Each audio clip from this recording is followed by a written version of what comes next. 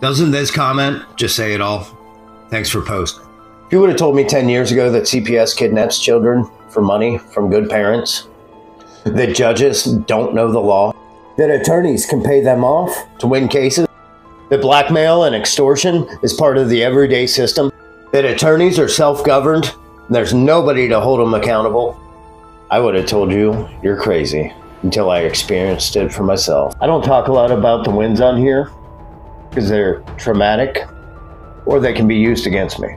This comment right here reminded me of the most traumatic experience of this whole scenario, where the stakes were the highest. If it weren't for the help of a gentleman just like this guy, I wouldn't be where I am today. I know a lot of you out there are dealing with CPS. And I'm here to tell you from experience that that is a hard, fast, lawless game, where if you don't play hard, fast, and outside the box, you're gonna lose.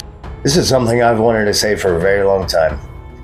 Be careful who you take advice from on this platform, because your kids are the highest stakes.